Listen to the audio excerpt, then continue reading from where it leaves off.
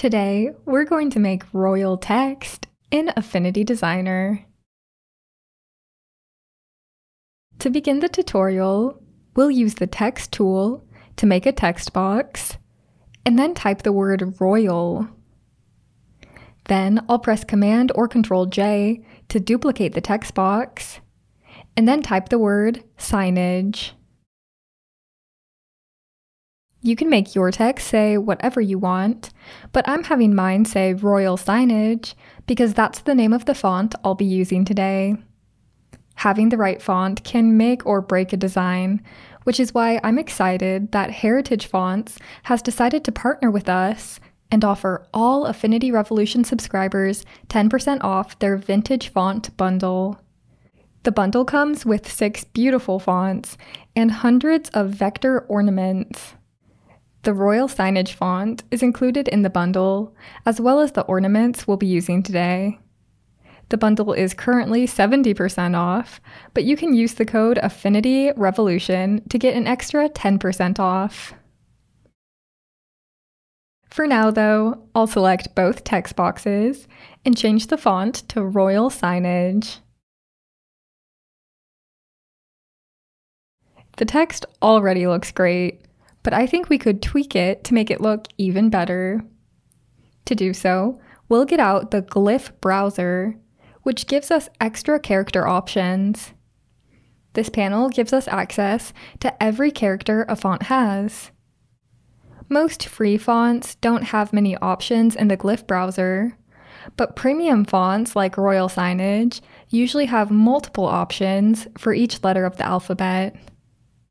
To add a glyph, you just need to begin typing in a text box, and then double-click on a glyph. Go ahead and try a few glyphs to find the ones that are right for your design.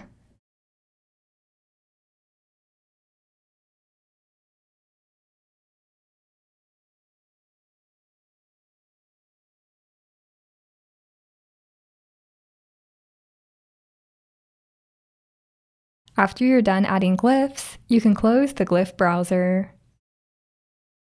Next, let's give our text some color. If you'd like to use the same colors as me, I've included a download link for my swatches in the video description.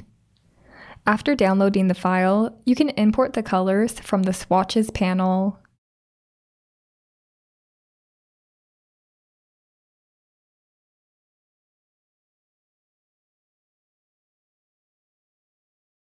Using the imported swatches, I'll give both of my text boxes this nice orangish tan color.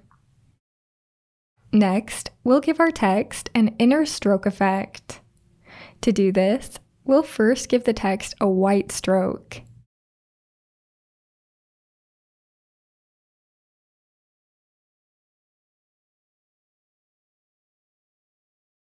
Then we'll come to our layer effects and give the text an outline that's the same color as the text.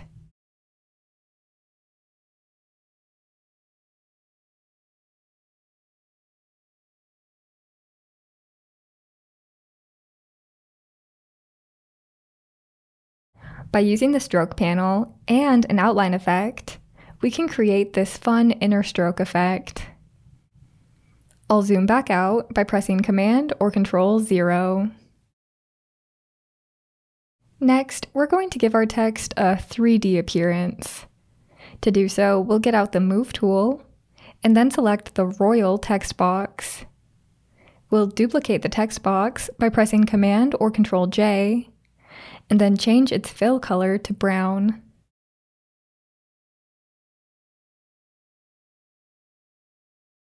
Then we'll remove its stroke and its outline effect.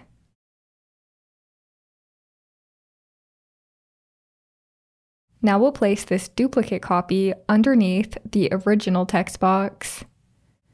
From here, we're going to move the duplicate copy just ever so slightly down and to the right.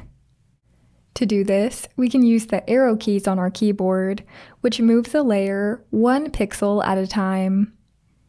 I'll move this layer 1 pixel down, and then 1 pixel to the right. Then, if we continue this process of duplicating the text box and moving the duplicate copy 1 pixel down and to the right, eventually we'll build up our 3D effect. The more duplicate copies you make, the more prominent your 3D effect will be. I think that's looking thick enough, but now I want to add another layer to the 3D effect using a different color. To do this, I'll duplicate the text layer I have selected, and then change its fill color to our third swatch. Then we'll need to move this text box to the bottom of our layers. Now we can move it a little down and to the right. Then we just need to continue duplicating the text box and moving it down and to the right just as we did before.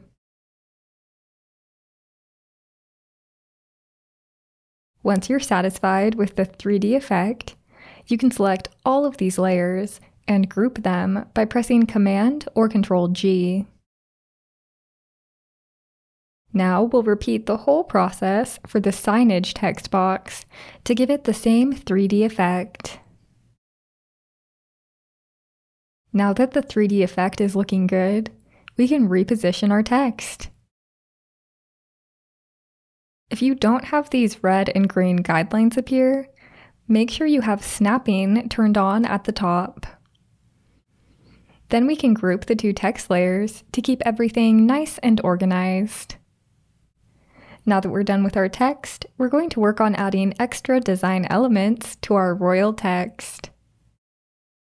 First, I'm going to open the frames and single elements files that come with the Vintage Font Bundle.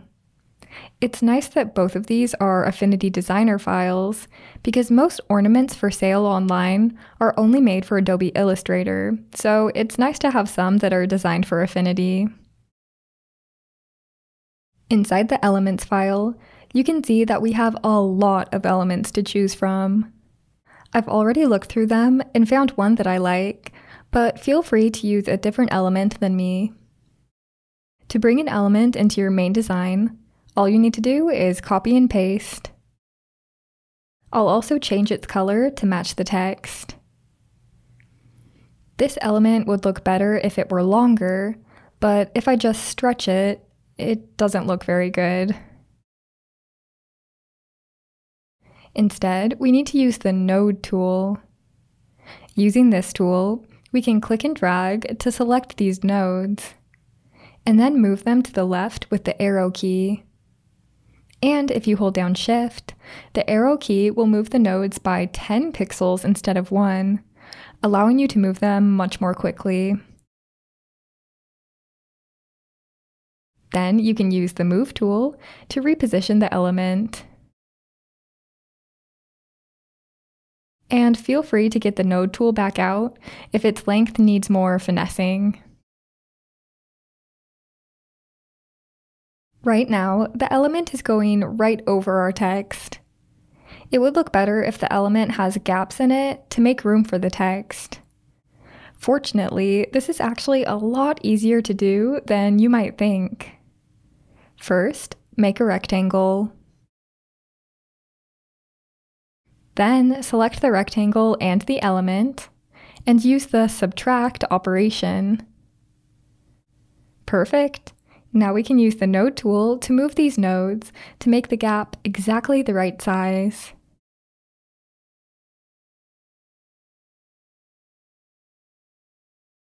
Then we can repeat the process to make another gap for the G.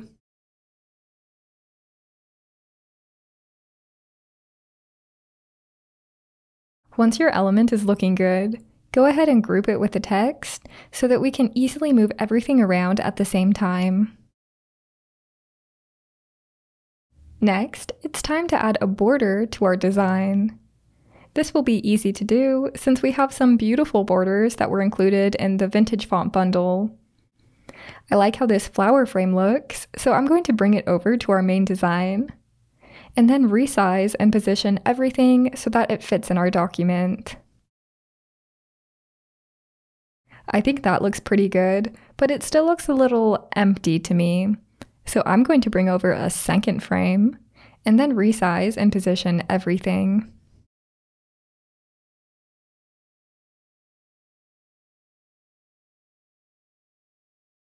That looks great. I think we're really close to being done. To wrap up this project, I just want to add a little bit of color and texture. To add a colored background, I'll use one of the images that comes with a vintage font bundle. To put it into our design, I'll go to File, Place, and then place the blue paper texture.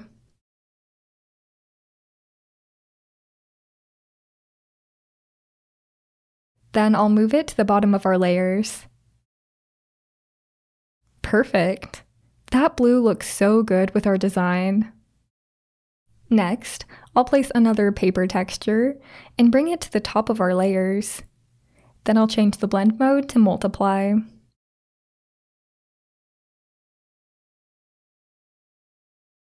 That's added a little bit of texture, but we can duplicate this layer to add even more texturing. I think that texturing looks really good. But now our design is a little dark, so let's add a brightness and contrast adjustment layer to brighten it up. Just remember to place your adjustment at the top of your layer stack, or else it won't brighten your entire design.